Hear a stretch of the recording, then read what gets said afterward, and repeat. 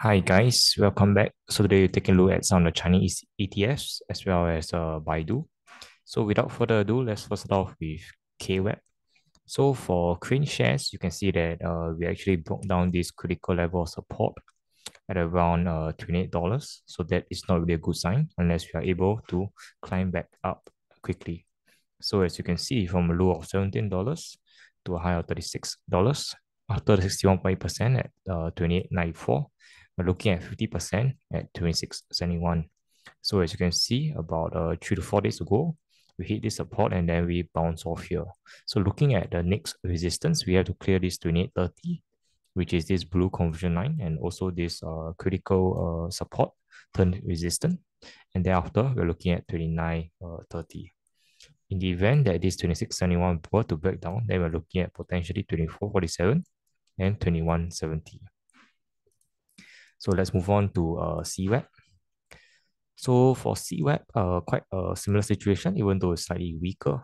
And as you can see, 38.2% is around $38. We hit it and we bounce off.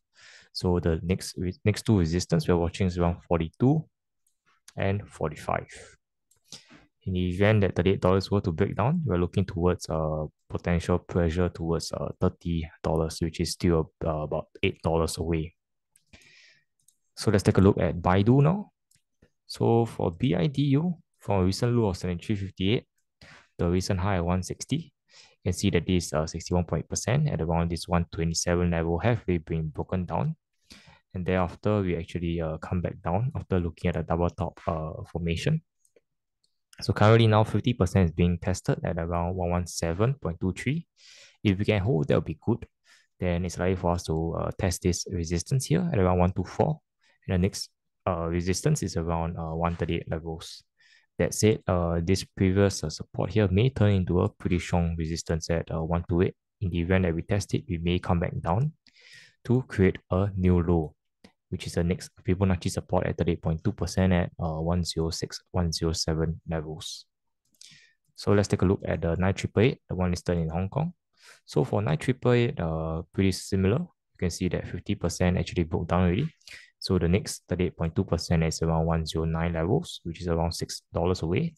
And if that were to break down, then we're likely to see the $100 psychological support being tested once again. So that's it. The immediate resistance to watch is around 121, 122, this blue conversion line. If we can surpass it and even this previous support here, then it's likely for us to climb back up towards 130 levels. So overall, you can see that we have broken down a critical level of supports for the Chinese ETFs as well as respective stocks.